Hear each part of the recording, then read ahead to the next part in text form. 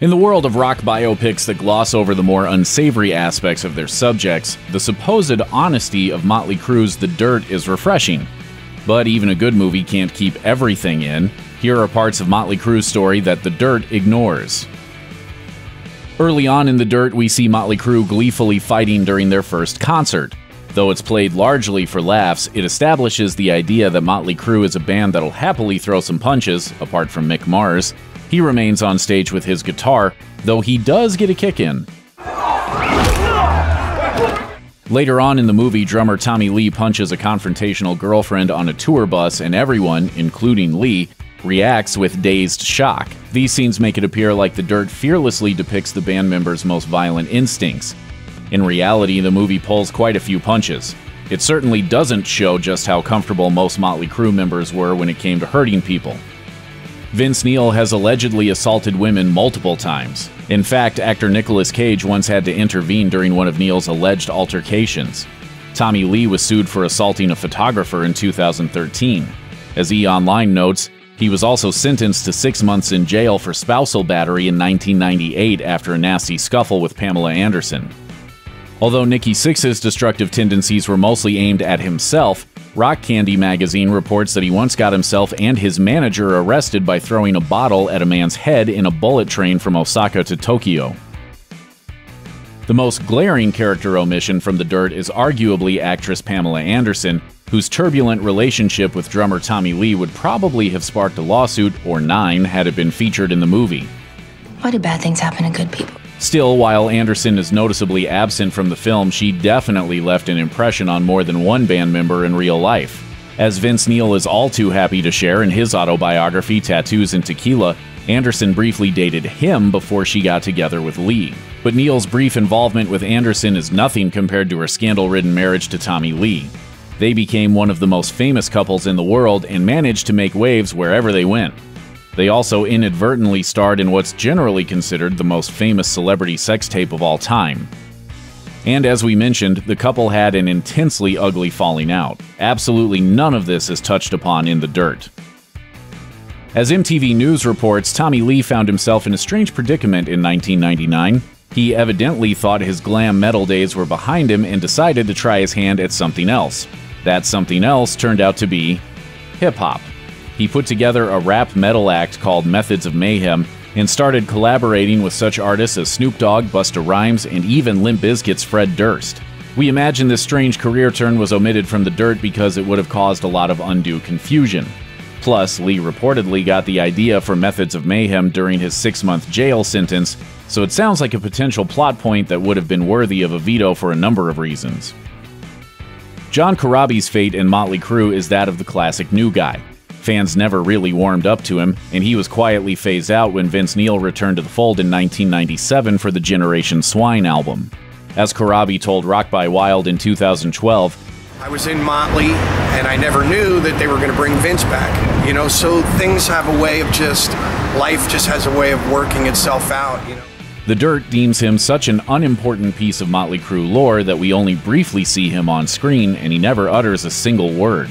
As Raw Music TV notes, Corabi actually offered more to the band than a goofy grin and a lackluster album. In fact, the publication claims the new singer outright saved Motley Crue from fading into irrelevance. When Neil left the band in 1992, Motley Crue tried to produce a worthy follow-up to its most commercially successful album, Dr. Feelgood. But in the context of the era, this proved to be an impossible feat.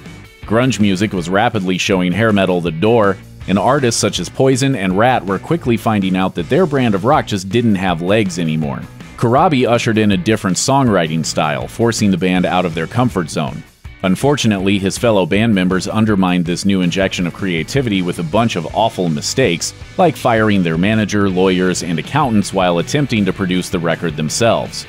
But Corabi was reportedly never an issue for them, and they liked him so much they wanted to keep him around despite the 1994 album's lack of success. Until Neil returned, that is. The Dirt devotes some time establishing Motley Crue as a band that thinks about their image pretty carefully, if drunkenly. That's why it's not exactly a surprise that the movie never mentions the time they turned in a miscalculated music video that got them banned by MTV. The lyrics to the 1987 single You're All I Need are particularly vicious, and Motley Crue decided to double down in the video. It depicts a doomed, destructive relationship and features the man trashing their home and ultimately killing his significant other. As you can see, much of the video was shot in the matter-of-fact style of a news story. Let it suffice to say, the clip didn't go over well with MTV executives who banned it from the channel. Nikki Sixx later admitted that the song's dark lyrics were inspired by his own failing relationship with a girlfriend he was convinced had been cheating on him. Sixx says he dealt with the situation by writing You're All I Need, playing it to his now ex-girlfriend, and dramatically walking out of the door when she started crying. According to The Dirt, guitarist Mick Mars first met Nikki Sixx and Tommy Lee during an audition, and he quickly proved that he was the right man for the job. Listen to me. There's only room for one guitar player in this band, and that's me. However, the movie conveniently ignores the fact that the real Mars and Sixx had met long before that, even if they didn't realize it at the time. In 1978, Sixx was reportedly working at a liquor store when who should walk in but Mick Mars. According to Loudwire, the guitar player had a gig with his band White Horse at a nearby venue called Stone Pony. He allegedly snuck away to grab a bottle of tequila because the Pony's $2 shots were just too pricey. Mars reportedly recognized Sixx as a fellow rocker and struck up a discussion asking what bands he liked. Unfortunately, Sixx's answer included Kiss, which didn't impress Mars at all, but the guitarist still invited the kid to White Horse's concert. After Sixx finished his shift, he reportedly got wasted and walked into the bar, only to witness the magnificent sight of Mars grinding out a guitar solo by using a microphone stand as a slide. The highly impressed Sixx hung out until the very end, and the two later resumed talking. Mars even drunkenly gave Sixx his phone number. However, the chance encounter never led anywhere until years later when the guitarist happened to join his drinking buddy's band. The Dirt doesn't hesitate to show us some of Motley Crue's more inspired rock star behavior. In the same way 80s action films have training montages, The Dirt has a montage that's dedicated exclusively to the band destroying hotel rooms and terrorizing people. Wow, this is a nice place. Time to redecorate. The movie has a tendency to gloss over these antics as Boys Will Be Boys misadventures, and the band doesn't really suffer any consequences beyond massive hangovers the next morning. Really, cop cars only seem to turn up for the real life and death stuff, namely when Vince Neil crashes his car and kills the Hanoi Rocks drummer Nicholas Razzle Dingley. Of course, in the real world, it's very easy to get in trouble for Motley Crue's brand of obnoxious behavior. Apart from the more serious stuff that landed Motley Crue members in hot water, they've also been involved in a fair share of bizarre lawsuits over the years. In 1999, MTV reported that Motley Crue harassed a security guard during a concert and almost started a riot. In 2016, Metal Sucks reported that a supporting band sued Motley Crue for assorted shenanigans, including members of the Crue entourage spraying urine at them. And yet, when the band is forced to face consequences for their actions, they evidently prove to be rather thin-skinned. In 2005, MTV reported that Motley Crue was suing NBC. Why? Because the network reportedly banned the band after they dropped an F-bomb during a live Tonight Show broadcast on New Year's Eve. The Dirt presents Motley Crue as a rather amazing live act, so it's not particularly surprising that the movie chooses to ignore all the times their rock concerts took a decidedly nasty turn. For example, in 1985, a 13-year-old fan was reportedly partially blinded during a concert in Alabama. That's because something, possibly a chunk of dry ice from malfunctioning equipment, flew into his eye. The 1988 trial was reportedly heated and difficult. As president of the band's business affairs, Nikki Sixx was in town for the duration of the proceedings. His stay was reportedly something right out of a fish-out-of-water movie. Following his near-fatal 1987 overdose, Sixx had reportedly straightened himself out somewhat. Instead of an outlandish rock star, the locals reportedly found a friendly, super-famous, nice guy who offered lifesaver candies to fans. He even struck up an oddball friendship with a local lawyer. Sixx gave the lawyer guitar pointers, and the lawyer taught Sixx how to tie a necktie. The case ultimately ended in a mistrial, and Motley Crue later settled out of court. The Dirt is based on the book of the same name, a book that has certainly added to Motley Crue's notoriety thanks to its avalanche of filthy rock stories. But wouldn't it be strange if much of the memoir was built on untruths? We're not saying it was, because we don't need to.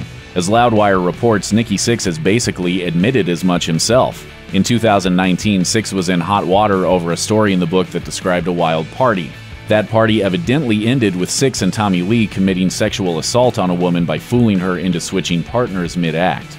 The bass player defended himself to Rolling Stone, claiming that he actually didn't remember the incident ever happening. He also claimed he didn't recall giving a lot of his interviews for the book.